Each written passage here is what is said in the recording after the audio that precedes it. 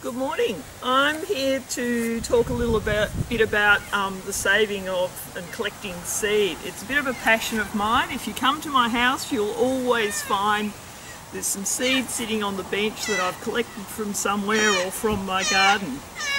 It's important that you collect seed from what I call open pollinated seed or non-hybrid seed. So this is traditionally what they call heritage seed.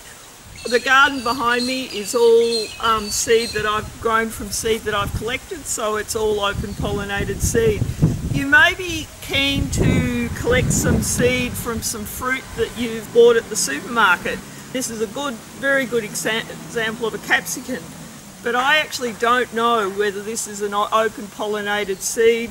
It's more likely that it's a hybrid and the seed won't germinate.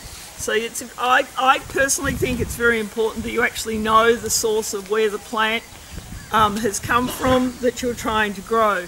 Hybrid seed often is not fertile and won't germinate. This seed here is some seed that I've collected from capsicum bought in the supermarket, and one of the ways that you can test to see if seed will germinate is when you put it into water. Anything that floats to the top normally won't germinate, and you'll see with this seed that a lot of that seed has floated to the top. So that's an indication to me that that seed is not going to germinate. Often when you buy fruit or vegetables from the supermarket, it's immature when they pick it.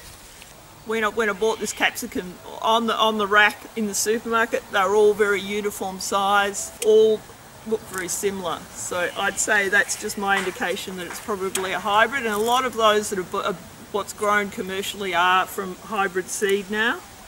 So in the garden here, if I was going to collect some seed, I'd be making sure that I'm getting it from the best plants. I've got a bit of a range of seed here that I've actually collected. These are what they call, it's a perennial spinach called Egyptian spinach. You can see the pods are still closed.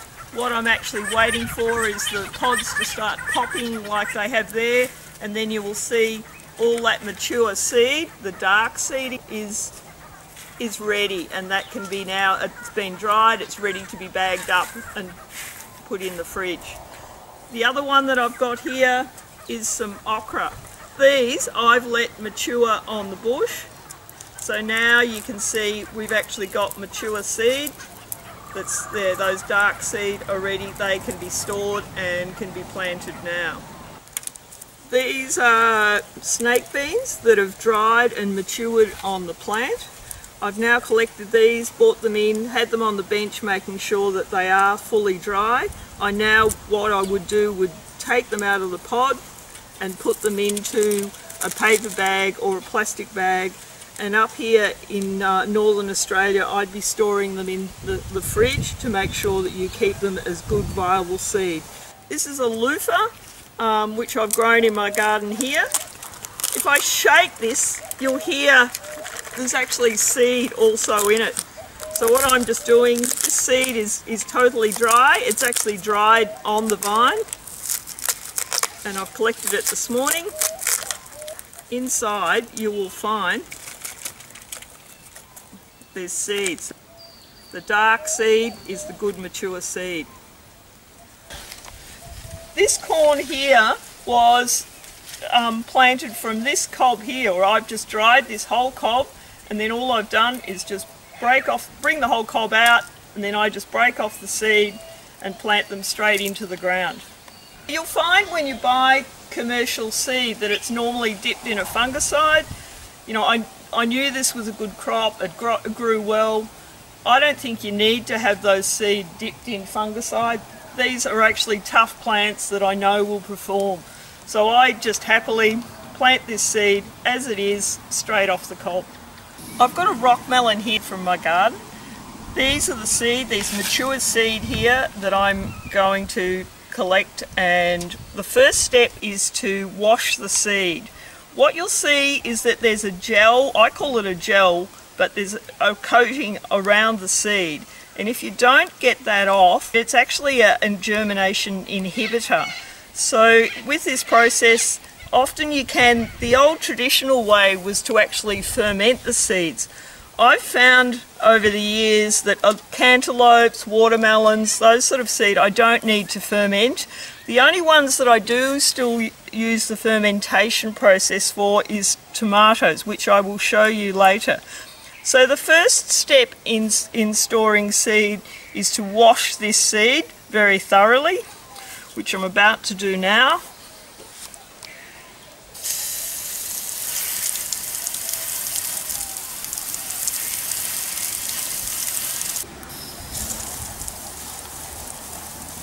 The next step is to actually dry it. So I'd be putting this on to some paper towel and then just leaving it up in the warm conditions up here in North Australia. You only need to do it for a couple of days, and normally the seed is dry, but you just keep an eye on it and make sure that it is dry before you store it. With tomatoes, I find to make sure that you get rid of that germination inhibitor, that gel that's around the fruit, I actually put the seed through what they call a fermentation process. These are cherry tomatoes. Normally I find cherry tomatoes will germinate pretty easily. You don't need to do this, but other tomato varieties you do need to do this fermenting process. So what I do is just squeeze out the seed. Then what I would do was just add a small amount of water to make sure there's enough water in there to keep that fermentation process going. Put the lid on lightly, and I would just put that on the kitchen bench, and you'll be able to dry them and store them, and they'll be ready for planting. Another seed that's really easy to collect is the pumpkin seed. These are a Kent seed. All I'm doing is removing these from the pumpkin, and then I'll just give them a wash, put them on paper towel and let them dry. I've also got some watermelon seed that I collected here, and you can see in this that it was not quite mature when I actually collected this watermelon. So I've actually got, I know some of this seed's not going to germinate. I've got some white seed in amongst the darker seed. So you can see the white seed there, that won't germinate. These darker seed will be the ones I know will germinate.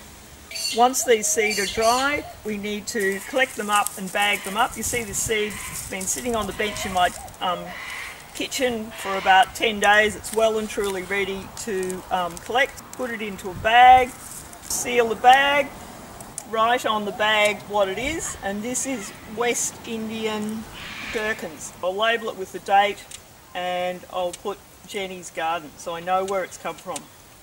Just to finishing our seed harvesting session, these are the tomato seeds that I put aside for a couple of days to ferment. So it's a couple of days later. What I'm just going to do now is wash these seeds. I'll just give them a rinse so they're all nice and clean. They've got rid of that gel that was around them that would have inhibited the germination of the seed.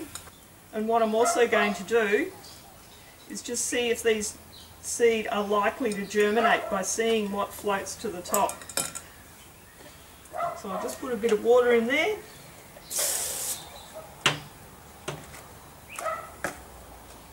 And as you can see, those seeds are all sinking to the bottom, so I'm very happy that most of these seeds will germinate. So this is the end of our seed harvesting session.